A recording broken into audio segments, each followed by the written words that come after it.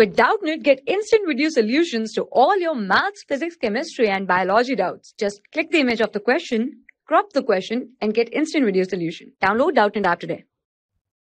Our question is for a reaction A to P. The plot A and P with time at temperature T1 and T2 are given below. This is the plot. Okay. So if T1 is greater than T2, the correct statement is assume that delta H naught and delta S naught are independent of temperature and ratio of log K at T1 to log K at T2 is greater than T2 upon T1. Okay.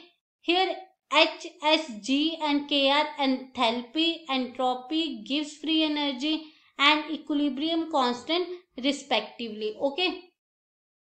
So let us see. For here we are given reaction A to P. The given reaction A to P. First we know about what is enthalpy. Enthalpy is defined as the sum of internal energy and product of pressure and volume. Okay, so delta H equal to delta U plus P delta V. This is our enthalpy. Okay, where delta H is change in enthalpy, delta U is change in internal energy, P is the pressure and delta V is change in volume. And what is entropy?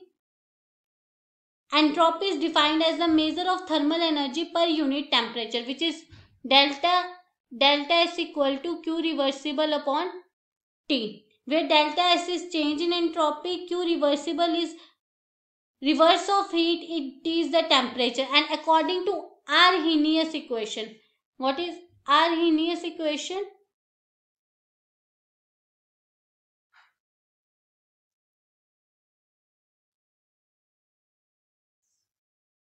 Log K equal to minus EA upon RT plus log A.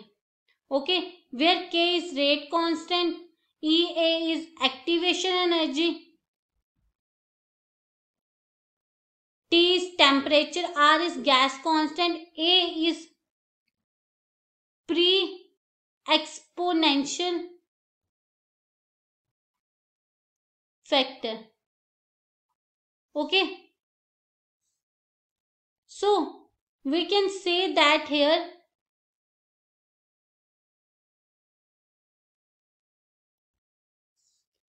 K is inversely proportional to temperature. Hence log K1 upon log K2 is greater than T2 upon T1. Okay, as T2 is greater than T1. Now on cross multiplying we get T1 log K1 is greater than T2 log K2. As we know that delta G naught equal to RT minus RT log K. Okay, now delta G is standard Gibbs free energy is less than 0, then it is spontaneous, and we can write it as minus delta H naught plus T1 delta S naught is greater than minus delta H naught plus T2 delta S naught. This is our standard Gibbs free energy equation, which is delta G equal to delta G naught equal to delta H naught plus T delta S naught. Okay. Now we can say that delta H naught is less than 0. Therefore, T1 delta S naught is greater than T2 delta S naught. So, T2 is greater than T1. Hence, delta S naught is less than 0. Okay. From here, we can say that delta H naught is less than 0 and delta S naught is less than 0. This is the correct statement if T1 is greater than T2. For class 6 to 12, IIT JEE and NEET level.